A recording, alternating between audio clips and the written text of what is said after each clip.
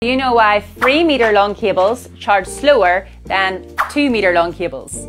So for me to explain this, let's look back to the practical that you probably did at school. So at school, you probably remember having a length of wire, and what you did was you used a meter ruler to measure the length of the wire, and you used a voltmeter to measure the potential difference across the wire, and the ammeter to measure the current for it. And what you were trying to do was prove if the longer wires have a higher resistance or if shorter wires have a higher resistance.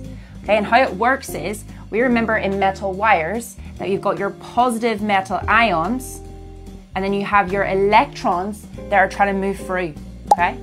So if I make this wire really long, those electrons are going to have loads of collisions with those positive metal ions.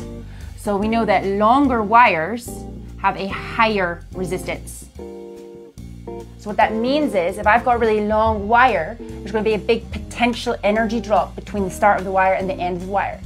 So if my phone is at the end, that means that it's going to take a really long time for my phone to charge, which is why I should use a short wire. Companies, if they make really long wires, they're supposed to make the wire thicker to counteract this, but because that costs more money, that's why when you buy a longer wire for the same price as a shorter wire, it takes much longer to charge your phone and therefore costs you more money in your electricity bills. Follow me for more content like this.